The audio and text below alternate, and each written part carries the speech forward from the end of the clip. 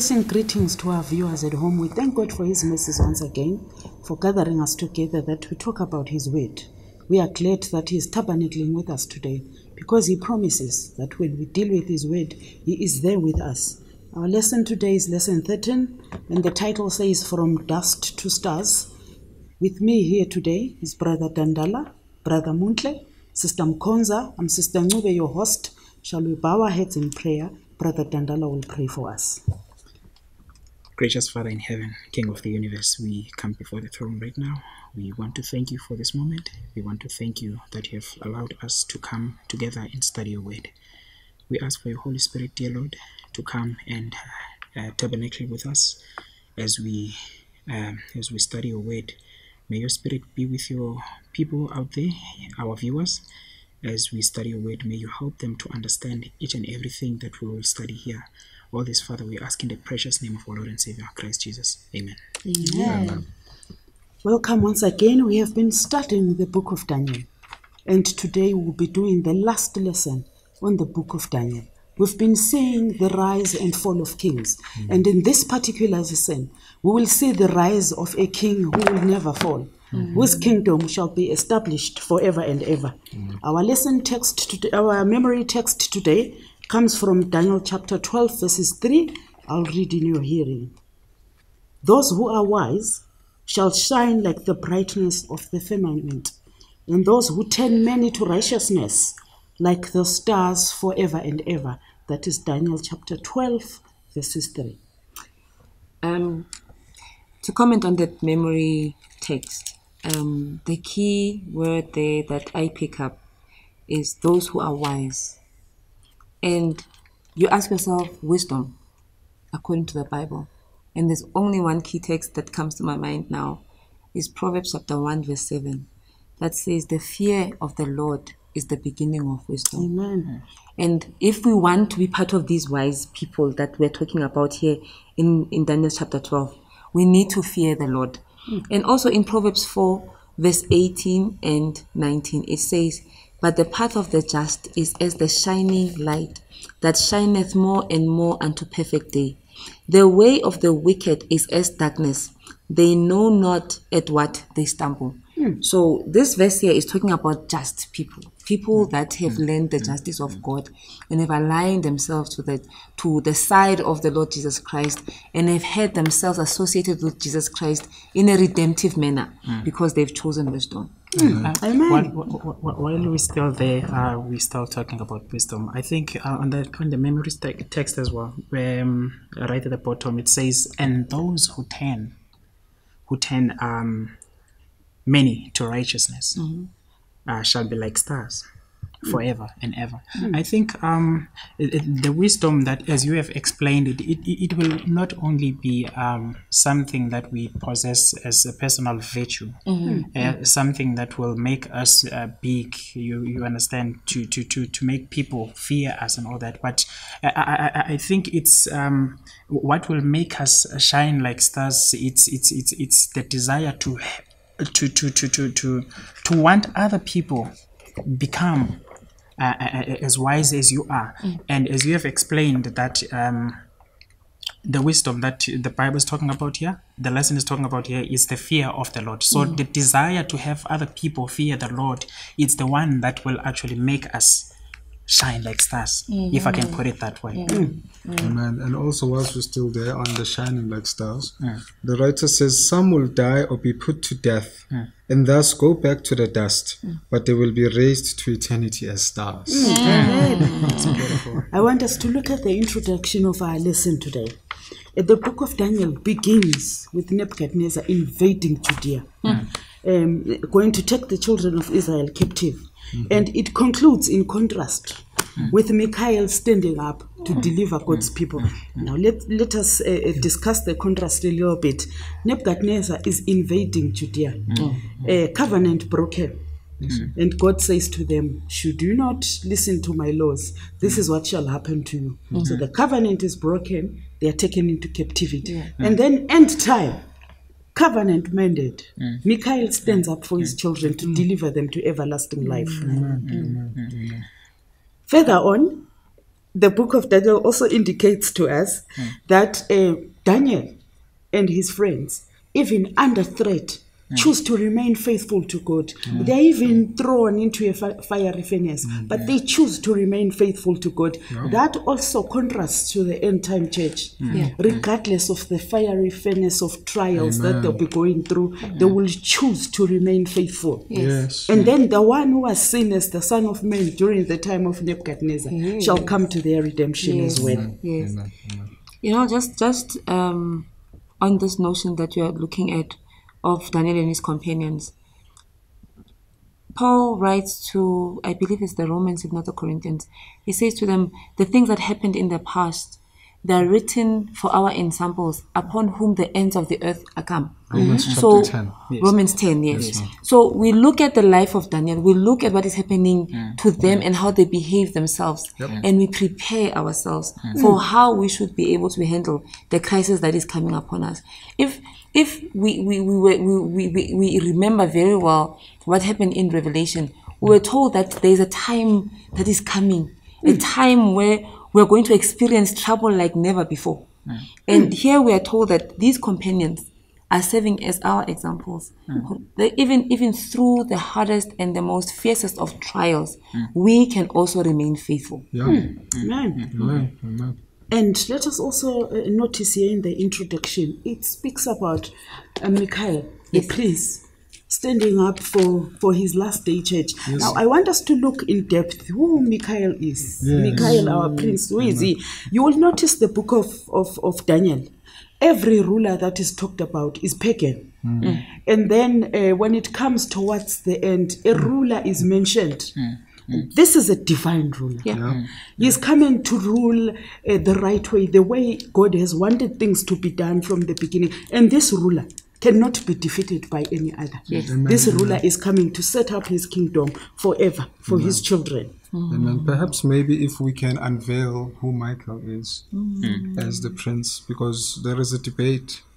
And some people love to say that no, Michael was just an angel, and that there was nothing more or nothing less to that. And others would go to an extent of saying, well, before the Savior was incarnate as Jesus is known, he was just Michael.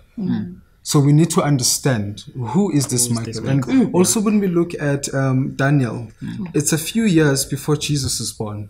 I think it's about 2,000 years before the Master is born, if not 4. I'm not sure. I'm not really sure. About 5 or so. Yeah, but it's a century or so before the birth of the Messiah. So at this point in time, if the Savior is not incarnate, isn't born as yet, then his Old Testament appearance must be investigated. Then how did he appear in the Old Testament time? Now there are those who advocate that Michael is Jesus, and there are those who advocate that he is not. What we need to settle the matter is the testimony of the scriptures. I don't know if you understand. So it's very integral for us to identify Michael from the Bible itself. And I think maybe if we can help each other and open Joshua chapter 5 verse 14. Okay, and then the other one opens Daniel chapter 9 verse 25. And then I'll read Daniel chapter 12 verse 1. So remember, it's Joshua chapter 5 verse 14 and 15. Daniel chapter 9 verse 25. I think Brother Tandala should take that one. Okay. Daniel chapter 9 verse 25. I will read Daniel chapter 12 verse 1. Only these 3 verses. Yes, while we are still looking for those verses, let me continue to add to say, maybe what has caused confusion about the identity of Jesus is that every time when Jesus is doing a certain duty, he assumes a certain title that will suit that particular duty. If he's providing, he becomes God the provider. If God's people are in trouble, he becomes that angel with the sword that comes to the rescue of God's children. So let's not forget that whilst we look for those verses. Now in Daniel chapter 12 verse 1, it says, and at that time shall Michael, well, when you read it in the Hebrew rendition is Michael, stand up, the great prince which standeth for the children of thy people. And there shall be a great time of trouble such as there never was since there was a nation even to that same time. But I love here, he's called Michael, he's also called the prince. So from chapter 12 verse 1, he is Michael the prince. we should not forget the prince element. We should not forget the prince. Can we get Daniel chapter 9, verse 25? 9:25. Yes, sir. Know therefore and understand that from the going forth of the commandment to restore and to build Jerusalem unto the Messiah, the Prince, Yes. shall be 7 weeks Alright. and 2 weeks. So we get Michael the prince. Now we're getting Messiah the prince. Yes. Can we now go to Joshua? Joshua chapter 5, verse 14 and 15. It reads, "And he said, Nay, but as captain of the host of the Lord am I now come. Yes, ma'am. And Joshua fell on his face to the earth and did worship, and said unto him, What saith my Lord unto his servant? And the captain of the Lord's host said unto Joshua, Loose thy shoe from off thy foot, Yes. for the place whereon thou standest is holy. Amen. And Joshua did so." Amen. So can we agree on that verse that the captain of the host is the same power that revealed itself in Exodus chapter 3? Yes. The one who, when Moses drew close to that angel that was on that burning bush, he said, "Take out your feet." And Moses then recognizes that that angel is actually the Lord. Yes. In the Hebrew, the word used there for Lord is Yahweh or Jehovah. Yes. So when we connect all of these, first Michael is the prince. Yeah. Then he's Messiah, the prince. Then when we look at this Messiah, the prince, we see him also as a captain of the host. And we see that this Michael entity is divine. He is the captain of God's military. And here, what I love about him being a captain, which is the master or the captain of the military, as Michael. Michael means who is like unto God. But Michael himself is the savior in a militant form. Remember when we go to Revelation chapter 12, I think it's about verse 8, 9, somewhere there, where Michael and his angels fought against Lucifer and his angels, the dragon and his angels, and the dragon prevailed not. The dragon was defeated by Michael. Exactly. And this is where we see that this Michael entity is not only the captain of the host, but he is a captain who has defeated the enemy as a captain of the host from heaven, defeating him down on earth. But now let's come back now to the timing of Daniel chapter 12. Yes. The timing of Daniel chapter 12. Now, I usually advocate that if you want to understand the meaning of a verse that you're looking at, you need to at least read 5 verses after and 5 verses before. And when we read 5 verses before, we come now to Daniel chapter 11 from verse 40, where you get the context that from verse 40, it's the time of the end. Now, when you come to verse 1, it says, at this time, which is the time of the end, shall Michael stand. So we see then that the standing of Michael, which is Jesus in his militant form, to defend his host, happens at the time of the end. Yes. Right at that time where the Bible says, now this is the last, this is the absolute end. This is where Michael stands up. And the time of the end is not the end. It's not the end. It's the time of the end. And this time of the end also correlates to what the Michael himself is doing in the heavenly sanctuary. That during investigative judgments, that's in Daniel chapter 7, at the time of the end, Michael stands up and comes closer to the Ancient of Days. To do what? To intercede for his people, of whom he stands for in the last days. And this is just one of the jewels that I got from studying this verse. Amazing. Let me just add a little bit there. Yes, ma'am. Actually, let me conclude, drawing a few gems from what Brother Mutle has already said. So here we see Jesus standing up for the 3 Hebrew boys, which gives us promise. He shall stand up for his end church. We see Jesus as the commander and the ruler of the armies of heaven. We see him fighting against the little horn and the kings of the north to redeem his children. Amen. We see him preserving heaven by fighting with the dragon and his angels, and they are taken away from heaven. If we look at the book of Revelation, then we see him coming as the King of Kings, as we are talking about the final set kingdom. So Michael is there from the beginning, assuming the different roles up to the end of time.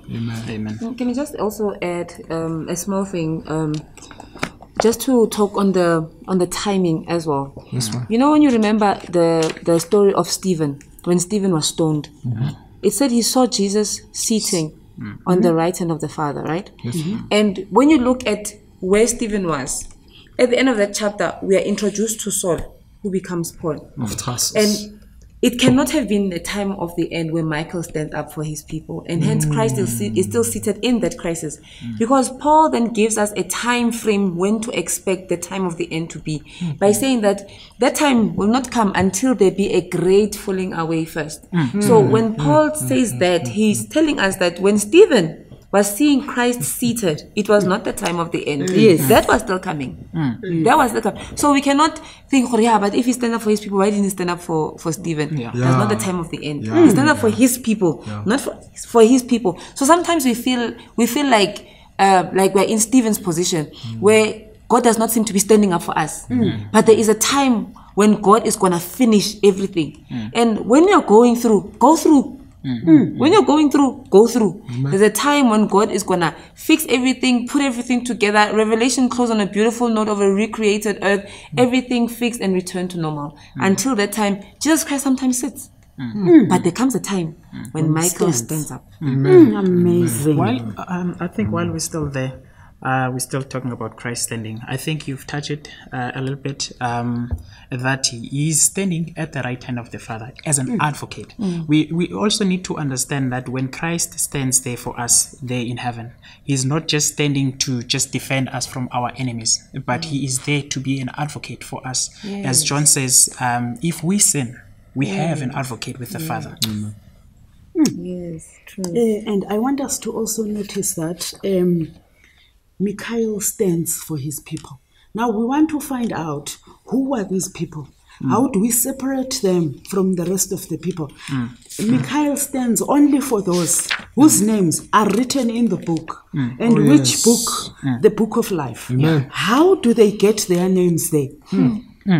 They have chosen to walk with God. They have chosen to walk within the precepts, to keep the law. Not only are we saying that without proof, Michael himself is walking with them. Yes. He is doing the investigation. He has proof that these are mine. So when he stands up for them, he's standing for those whose names have been written in the book of life with investigation and proof. The last days. And you know, just a verse that I wrote there on my notes, I forgot about it until now. Isaiah 3 verse 13. Yes, ma'am. It says, the Lord standeth up to plead and standeth to judge the people. Wow. The Lord standeth up to plead and standeth to judge. Michael shall stand. Exactly. Then we come to the books. And it says that those everyone that shall be found written in the book. Doesn't say in a book, in the book. There is the book that you all want to be in when you are wise. And when you go to the book of Revelation, two spots that I would like us. Can somebody just open 13 verse 8 and then another 20 verse 12. Revelation chapter 13 verse 8. Yes. And all that dwell upon the earth shall worship him, whose names are not written in the book of life of the Lamb slain from the foundation of the world. And then 20 verse 12. Wow, that's beautiful. And I saw, and I saw the dead, small and great, stand before God, and the books were opened, and another book was opened, which is the book of life. And the dead were judged out of those things which were written in the books, according to their works. Now, chapter 13 verse 8 says, right? All that dwell on the earth shall worship him, whose names are not written in the book of life. Being written in the book of life is like being registered, your name being registered for a security detail. Like you want to be protected. You want to be covered by security. So the people that are written in the book of life are the ones that receive this security that is necessary for the end time. Because when you look at it, when Jesus stands up, it's a crisis because he stands up to defend his people. Meaning now Christ wants to attend wickedness, right? And it reminds you of the chapters when we're looking at the plagues in Revelation. And when you look at the plagues, it says they are the manifestation of the wrath of God, which God already declared in chapter 13, saying that if you receive the mark of the beast, chapter 14 says that you will drink of the cup of the wrath of God, which is unmingled So here we see that you want to have your name written in the book of life. And when you look at chapter 20 says, this is a record of the works that we do. It's a record of our behavior, our character, the manifestation of whether we believe in God or we don't believe in God according to what we do. Because Christ says, if you love me, you will keep my commandments. There is an expectation of activity to be done on our side for us to prove that we belong to God. And it says that the things that are written in the book, they're based on our works. And to be written in the book of life, it is to be removed from the book and to have your bad deeds deleted because Christ has covered them with his blood. So there is Christ's redemption sacrifice coming there to place you and to write your name in the book of life, because it's called the Lamb's book of life. The Lamb's book of life. The Lamb that was slain. The Lamb's book of life. So it belongs to him because he was slain. And that blood that flowed is the reason why we enter into the book of life. Now, if you're outside and not covered by the blood of Jesus Christ, it's a crisis. It's a crisis of immense proportion. We cannot even begin to understand what the hailstone that is the size of a man's head looks like. We are complaining about golf balls. You know, the hail that we've seen so far, that we say, that's big hail, it's golf ball. And when you look at the place, it says it will be the size of my head. So what stops that hailstone from killing me? Do I want to be a part of that? No. I want to be protected. So the way to be protected and to flee from the plagues is to have your name written in the book of life. And you remember Moses when he was pleading with God. He says, if you're not going to go with us and you're not going to turn away your wrath from these people, blot my name. And God says, no, I'm not going to blot your name. I blot the name of those that don't want to be in there. So you choose whether you want to be in or you don't want to be in. You choose. So what you do today has a bearing on whether we are covered by heaven's secret detail. If we don't, the Lord of the hosts that we are just talking about, Michael, he has no host to cover us, no host to protect us, because we chose not to subscribe to the host service. So get your name in. Get your name in. Oh, wow. Amazing. It's so beautiful. You've explained it so beautiful. There's just one thing that I would want to add while we're still talking about being written in the book. If we can go back to Daniel chapter 7, when the little horn is persecuting the saints and all that. You will find that the Bible actually says that the saints of God will be given to the little horn so that they can be persecuted. Yes. So at some point, God will actually allow the evil forces to test us, to try us, so that we prove ourselves if we are true followers of God. Yes. That will be written in the book. If we fail to prove ourselves like Daniel, Shadrach, Meshach, and Abednego, then our names will be blotted out. If we fail to prove, our names will not be written in the book of life if we fail. But if we stand and we even if we be thrown into the den of lions and say, we are going to serve this God, regardless whether he rescues us from your hand or not, our names will be written in the book because we stood for the name of God. Amen. Amen. Let us also remember, there is not only the book of life, there's also a book of remembrance. Yes. That's the heavens database. Just in case someday the devil wants to redeem himself. What is it that I did? Or people that are part of his host. So we have a heavenly database that keeps the deeds of men day and night. Not only that, we have guiding angels that were given one to every person from the time we were born. As the sun sets every day, they go back to the Father. With a report. And give a report of everything that we have done. And those reports make part of the database of heaven. So when we say somebody has been written in the book of life, it is true justice, they are vindicated, it has been investigated, they belong there. And when somebody goes elsewhere, it is because it is a true reflection, it has been investigated, they have chosen not to be written in the book of life. Amen. And you know, one thing maybe that we must also consider is, if God is God, his memory is perfect. Why does he need books? If God is God and his memory is perfect, why does he need books? Why does he need to keep a record? Because his memory is perfect. God can remember everything. His memory is perfect. Yes. For what reason does he keep books? It is for us. It's for us. It's judgment. And judgment needs, okay, you guys don't have perfect memories. So here. Here's the proof. You don't have, I get you don't have memories like mine. All right. Here. Look for yourself. That is why it says that the judgment was seated and the books were opened. The books are not open for God to, like King Azarias when he was asking about Mordecai. Bring that book, I can't sleep, let me see. God does not need that. God is not like King Artaxerxes, where he needs to be reminded of what Mordecai did that was good. And no, God can remember. But when God sits in judgment and we want to investigate whether your decision, Lord, to let Bona in or not was fair and just, he says, no, look at the record here, look, and then you can decide whether I'm just or I'm unjust. And you know, that is an amazing thing about our God, that our God is not punitive. He's not out for blood. He's not paying for our blood. He does not get anything out of vindicating himself. He is so just, and he believes, I don't even know, believes the wrong word. He understands that I am this just, but they don't understand. And for their sake, I'm going to go the extra mile of keeping a record, so that for their finite minds and for their created minds, they can be able to see for themselves. That he has been fair. That he has been fair. Creation, yes. At the end of the day, then we are able to say, God, just are your works. Yes.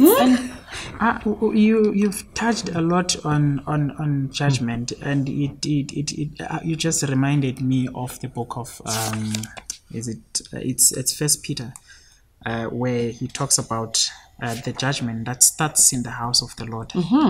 That we as Christians as well, we need to understand that there is judgment that is going on. Yes. What it starts in the house of God, what will happen to the unbelievers? Hey.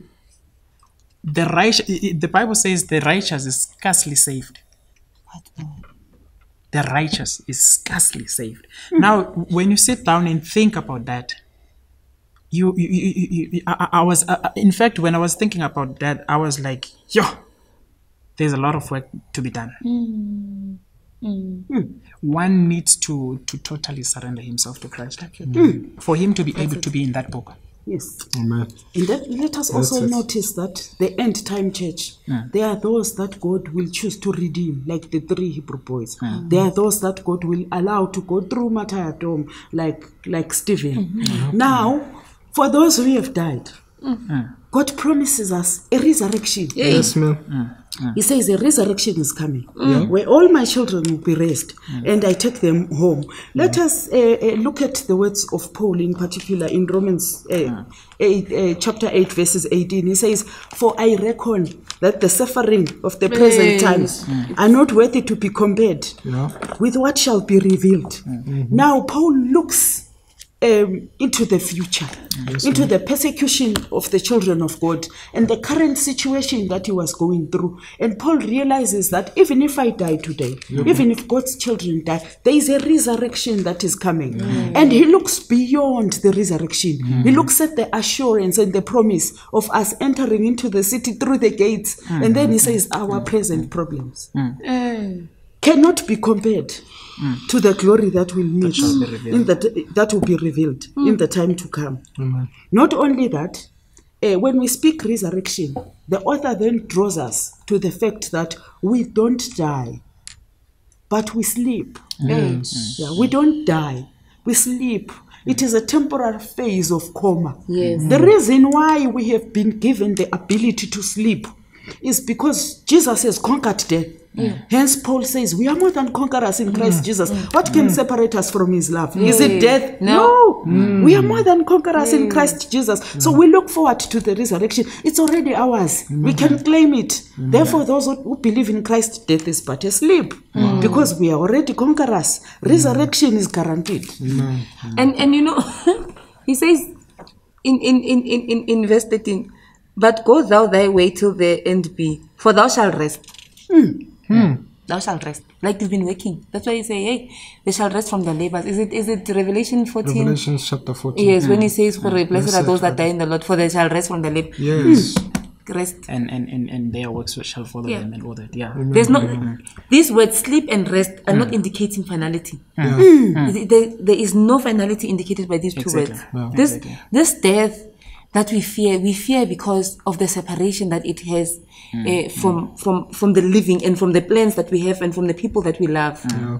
But when we really look at it from what God actually says in His Word, He says, don't be afraid of those that can kill their body but can do nothing to the soul. Fear Him that can do both. And God is not doing that now. Now, the funerals that we all attend over the weekend, God is not doing that now. He's not destroying body and soul. He's just allowing bodies to rest. Exactly. He's just allowing people to rest from their works. Whether they are wicked or they're righteous, just allowing people to rest from their works. Exactly. But one day, He will raise us up, all of us, Yeah. to account for the works that He allowed us to rest from. Yeah. Yes. Some of us will get a reward for our works, and that is judgment, that is for eternal condemnation. Some of us will get a reward for our works that we rested from, and that is eternal life. It just depends. When are you rest? What are you resting from? Wicked works? Good works? What are you resting from? I'm looking at as we are talking about death. I'm looking at the book of Daniel itself, how it started, as you have mentioned earlier, that it starts with the people of God being captured. And then you look at the book of Revelation, Genesis chapter 3, when it begins with the enemy coming into the camp of God's children in the Garden of Eden. And then when the Bible itself, when it ends, it ends with victory. The death being conquered, and the children of God entering into the city. And the book of Daniel as well, as it starts with those bad news, the children of God being captured. When it ends, it gives us the promise as well that this is what is going to happen at the end. You should not despair. You should not fear what happens in between. At the end, this is what Michael, Christ Himself, this is what He will do at the end. So therefore, go and rest because you have done well. Yes. Right. So when you did well in the eyes of God and God has approved your works, then you have nothing to worry about, because at the end you will be resurrected to life. But if you did not do well, as chapter 12 states, that some to everlasting life, some to shame. And also, let's look at scriptural evidence, just in case somebody thinks we're saying a fairy tale. Let's look at scriptural evidence that resurrection is there, it is real. Lazarus dies. After 4 days, the body is already beginning to rot. He is resurrected back to life. Let us also look at Prophet Elisha. Dies, buried, bones are left. A dead body is thrown in his grave. It is immediately resurrected. So which means life remains in our bones even when we are in the grave. Because that is evidence that Christ has conquered death. Look at Daniel in the lion's den. There is a line that death cannot cross when it comes to people of God. I mean, death was evident in that den. Daniel should have died. If we don't think death was evident, what happened to the people that were thrown after Daniel? They were eaten. But God never allowed death to cross that line that day, to show that God has power even over death. Now, the word of God says Daniel is given the book. He's told, seal it, men of God, until the end of time, and go and rest. It is very interesting, the selling part of the selling of the book. The writer of our lesson says here, at the conclusion of the last major sections of the book of Daniel, chapter 10, 1 to 12, the prophet receives a command to sell the scroll until the time of the end. In the same breath, the angel predicts that many shall run to and fro. And knowledge shall increase. Yes, this is where I wanted to get to. Although some students of Daniel have taken these words as a prediction of scientific progress, which also conclude, which could be included in the meaning, then the context seems to indicate that running to and fro refers to searching the book of Daniel itself. Indeed, as we look back into history, we note that Daniel remained an obscure piece of literature for centuries. It may have been known and studied in some places, but some of its key teachings and prophecies remained mysterious. For example, the prophetic message related to the purification of the heavenly sanctuary, the judgment, the identity and the work of the little horn, along with the time frame related to these prophecies, were far from clear. So basically, this book that was sealed, reading from what the writer says here, it actually gives us an idea what it is that was sealed. It is actually the book of Daniel itself. People did not understand the book itself. It was still sealed in the eyes and the minds of people until a certain time where God decided to reveal it to men. Can I just link this maybe with the next portion that talks about the waiting time? Just briefly, we can enter into that as you lead. We can actually mix the two, Yes. for the sake of time. Yeah. It said seal it up to the time of the end, right? And when you look at chapter 12, it gives 3 timelines. Yes. And in these timelines, they're all a response to the time of the end. How long shall it be to the end of these wonders? And he says unto 1,260 times and the dividing of time, which is the same as 1,260 that we saw in Revelation 42 months as well. And then at the end there in verse 11, he says from the time of the taking away of the daily sacrifice will be 1,290. And it says, blessed is he that waiteth and cometh to the 1,335, right? But go your way and you will stand in your let at the end of these days. Of the days. Now, it's sealed. Yes, it is sealed. And all of these are culminating to the time of the end. Yes. And when you look at the time of the end, you look at the fact that there was an interest now in the book of Daniel. The book of Daniel. Because now we have People reached the want to time of the understand, end, right? And the one thing that I ask myself is, why was it so important for it to reach the time of the end? And I actually realized that they would not have been able to apply the prophecies in Daniel because some of the activities there were yet to happen. Yes. When we look at it from 1798, we're looking backwards, and we can see the fulfillment of this, and we can be able to say, you understand. We can be able to connect the dots, and we can make reference to history. And God is very clear that He is in control. He knows what is going to transpire and when it's going to transpire. And He's showing us the level of control that He has. And for me, the one thing that I learned in the close of the book of Daniel is a proof of what happened in chapter 1. In chapter 1, when Nebuchadnezzar thought he was in charge and somehow he was powerful and went to conquer Israel, it says the Lord gave his people into his hands. God was always in control. And in the book of Daniel, we get that very clear. I was in control from the beginning when I sent you there. And I was in control when I was giving you these prophecies. Even though Nebuchadnezzar thought I can override them and create a full statue of gold. No, but when I said you are the head, you are the head. Other people must also come into the scene because I'm getting to the feet. I want to see the kingdom, the stone. I want to see that. Because this is where we're going.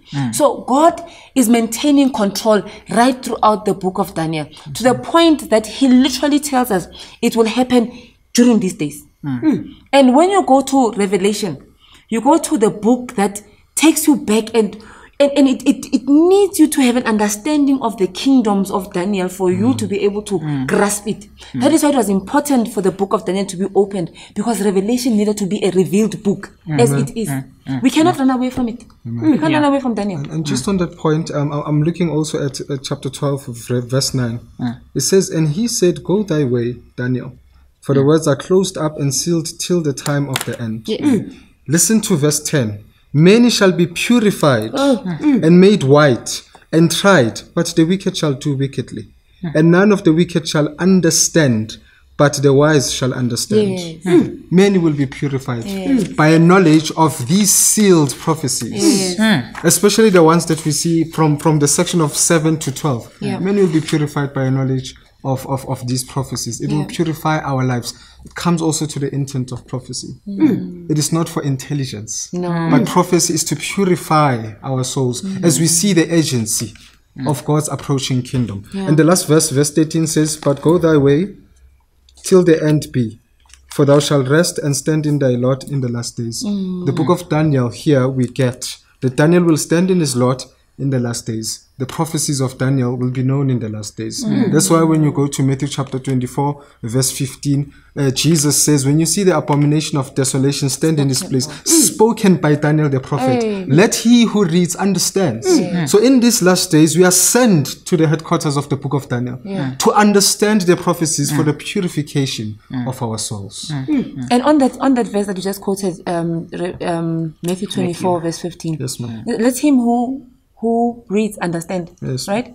And Daniel is saying that only the wise will understand. Exactly. Only the wise will understand. Hey. Yeah, you can read away as much as you want to read, Exactly, but only but the you wise need to Let's will zoom that. understand. The wisdom. Those The who are wise wisdom. are those who fear the Lord. Yes. And the Fear the fear Lord. of the Lord is to keep his commandments. Yes. Let us also see that towards the end of time, knowledge has increased, science knowledge has increased. The book of Daniel is supposed to be understood, yet it is not understood. It draws us back to Belshazzar. An armless hand writes, the magicians, the astrologers, the intelligence of the then is called. They can't read it until Daniel is called. It comes back to the end of time. That the word of God shall be interpreted only by those who choose to be with God. Maybe last few gems before we close. We see we've run out of time. For me, I believe John 14:29 is key. It says, "And now I have told you before it come to pass, then when it is come to pass, ye might believe." Prophecy is about strengthening our faith in God. It strengthens our faith in God. Amen. In conclusion to our lesson today, our viewers at home, we are closing the book of Daniel. I'm sure we have seen different characters in the book of Daniel, and today we are able to see to which character do we fit in. Let's look at the character of Nebuchadnezzar. Blessed are the Nebuchadnezzars, because at a certain time they had time to go and eat with the beasts, kneeling, eating grass. But blessed be the name of the Lord, because Nebuchadnezzar got converted and glorified the Lord of heaven. Let's look at Belshazzar. I would say be careful, Belshazzars. Don't get intoxicated. Judgment is coming. Do not be deceived. God cannot be mocked. That which a man soweth, he shall surely reap.